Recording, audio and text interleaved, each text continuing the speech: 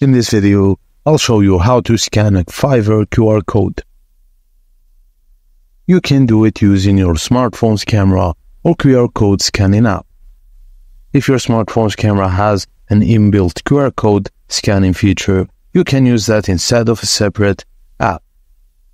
On your phone or laptop, open the Fiverr website and navigate to the section where the QR code is located. This might be in the account settings, payment settings, or profile settings, depending on the purpose of the QR code. Hold your smartphone's camera so that QR code is within the frame. Once the QR code is recognized, your smartphone may display a prompt or redirect to a specific web page.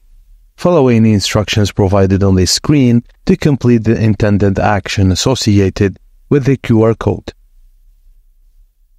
After scanning the QR code and completing the action, verify that it was successful. For example, if you scan the QR code to link a payment method to your Fiverr account, check your account settings to ensure the payment method has been added successfully. And that's it, guys. Thank you for watching, and please don't forget to like and subscribe.